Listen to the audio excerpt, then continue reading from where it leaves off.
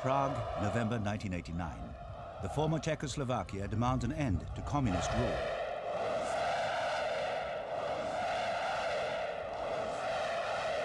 In less than a month, the crowds gathered in Prague's Wenceslas Square were victorious. Their peaceful revolution paved the way for democracy, and with it, the free market. Nowadays, it's tourists that flock to Wenceslas Square. The country that had one of the most restrictive travel policies in Central Europe has become a sort of medieval Disneyland. Its architectural riches famous the world over. Prague is a cosmopolitan city now. Over the last 10 years, its course has been relentlessly upwardly mobile.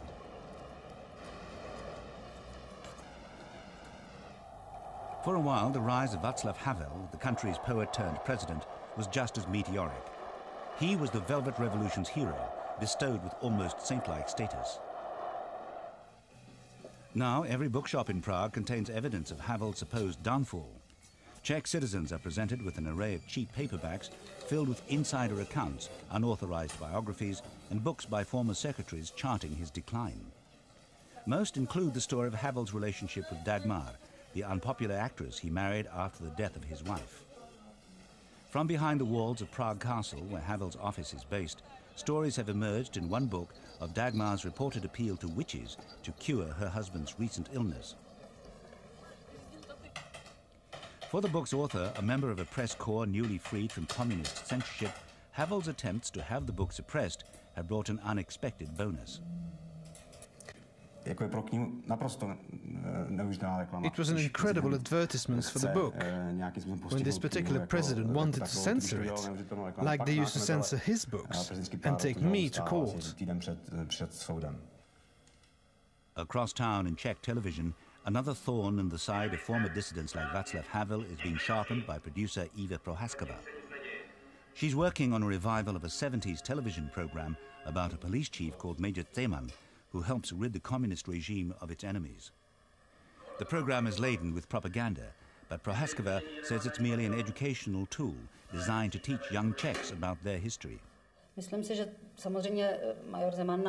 Zeman cannot open our eyes, but the program can be a way of looking at and dealing with events in our totalitarian past. It can be a way of admitting that we've taken part in them in one way or another. Because every person in this country took part in those events, and we want to open up a public debate about them. These are things that many public figures aren't happy to see. The programs and the televised discussions that follow have done well in the ratings, but they've not found favor with their target audience. Most young Czechs see Major Zeman as a quaint piece of communist kitsch, an interesting oddity from the past rather than something educational. They can't understand why anyone would think it was useful or why former dissidents would think it detrimental and want to ban it.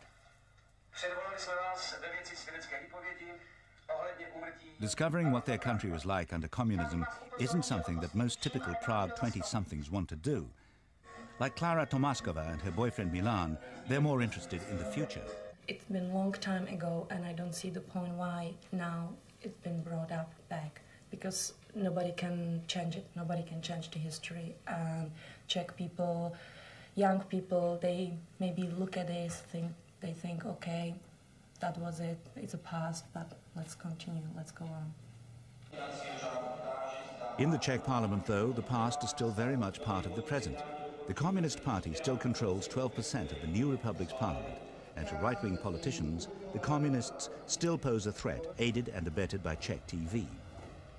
Michal Simkanic, a member of the Czech Right Party, believes that television programs like Major Zeman are propagating communist ideology and as such should be declared illegal. State-run television is funded by taxes paid by Czech citizens. And it's putting a program on air which celebrates communist ideology. We think it's against the law. For most Czechs, though, it's not the past that's the problem. They're preoccupied with the present, with being part of an economy that's in a state of transformation. The new Czech Republic is marching to a different economic tune these days. one that the Škoda car plant in the provincial town of Mladá Boleslav has learned to play well. The dignitaries and politicians gathered here are celebrating the opening of a new production line, a development that will mean jobs for another 3,000 workers on top of the nearly 23,000 already employed here.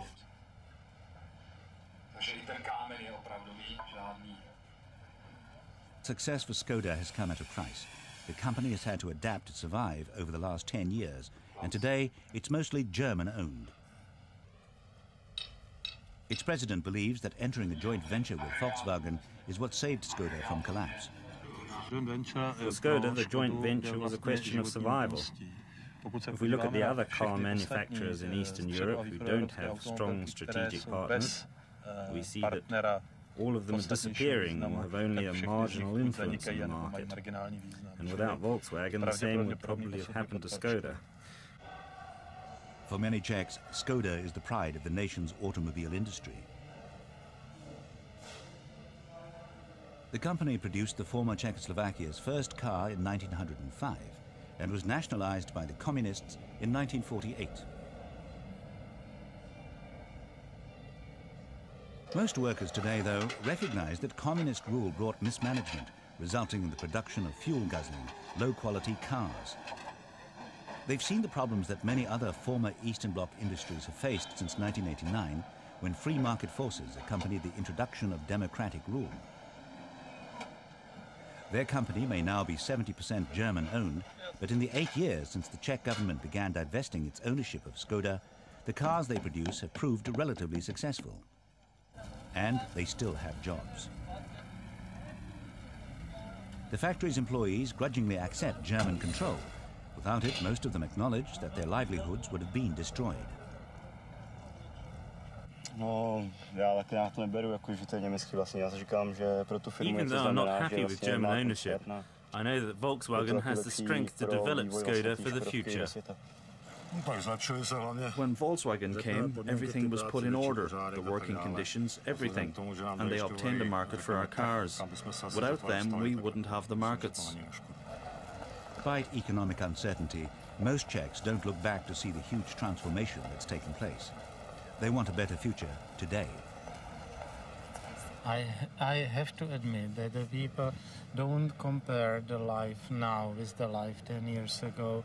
The people compare the life now with their expectations. And to my great regret, the expectations sometimes grow faster than the reality. So the gap between expectations and reality is the same or maybe even growing. So this is the problem, but I'm absolutely sure that the change is enormous.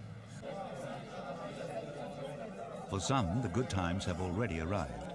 On the outskirts of Prague, a new supply business is being opened by businessman Václav Fischer, one of the Republic's most popular politicians and one of its wealthiest citizens.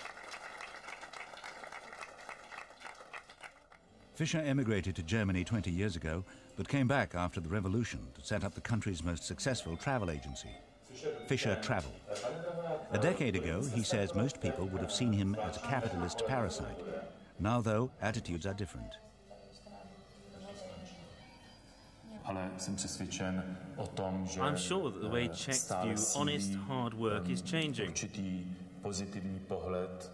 People are now beginning to respect entrepreneurs, and the word entrepreneur is losing its bad connotations. And it's becoming a synonym for something that people admire. Fischer has now launched his own airline, Fischer Air, becoming a Czech version of Richard Branson. His success has grown as thousands of Czech Republic citizens use his company to travel abroad, indulging one of the first freedoms granted to them after the fall of communism. With every Fischer plane that takes off and lands in Prague, the Soviet era becomes a more distant memory.